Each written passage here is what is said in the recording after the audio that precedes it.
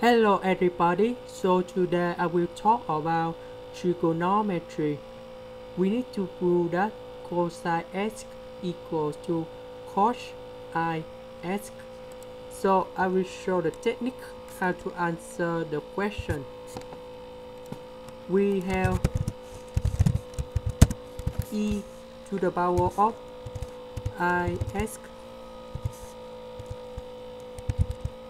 That's it about cosx plus I sin x.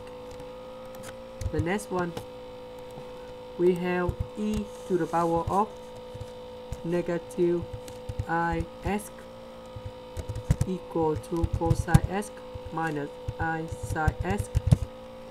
Now we sum this one and this one together, and you will go about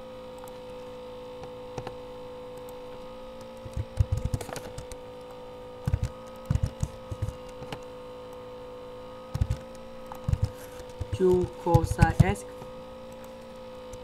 Later that we divide both sides with number 2.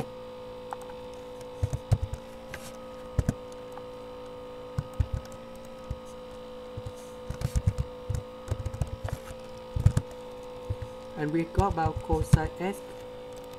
The next one, we know that the formula put cosh x is about e to the power of x plus e to the power of negative x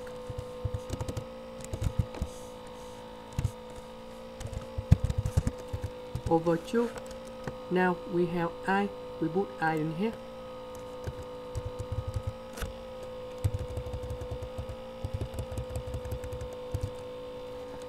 If you look carefully, this one is similar for this one, so we can get the final answer.